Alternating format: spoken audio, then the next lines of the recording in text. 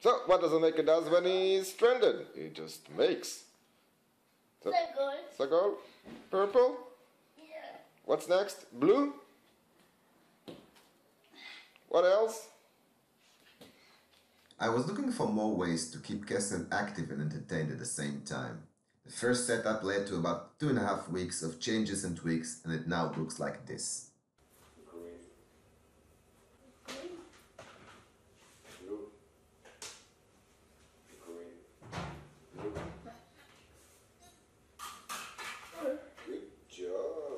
And now, let me show you how it all happened.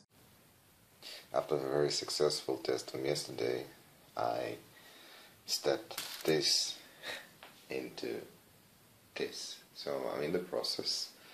I'm gluing the circles.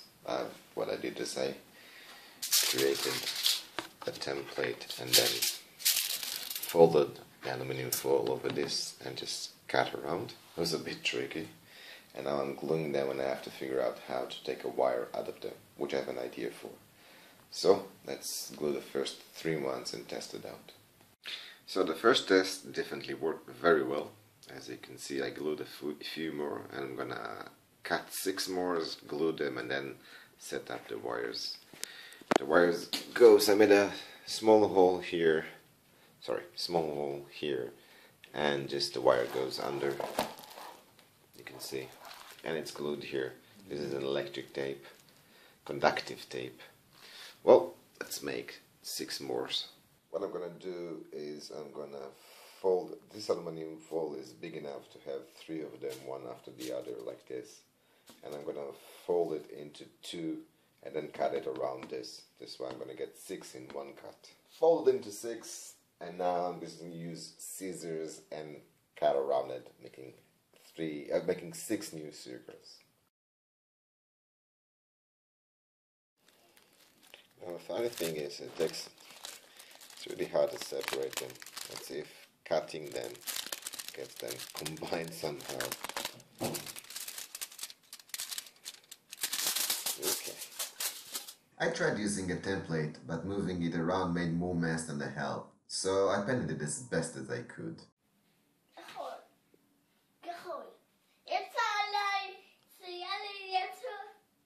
Creating the LED display was a lot of fun, and for diffusing I used baking paper. They work really great.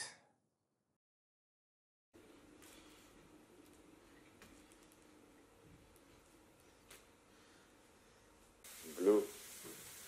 Oops. Try again. Green. Blue.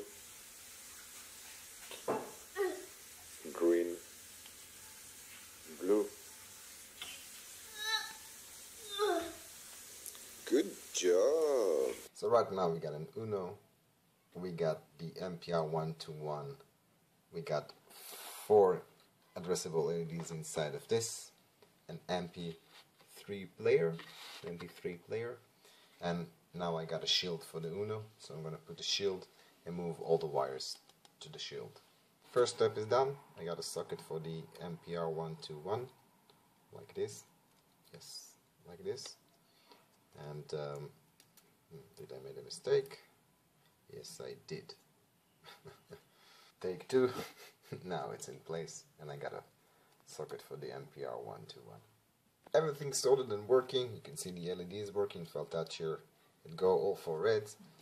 MP3 is soldered, and now let's make a box for all of this.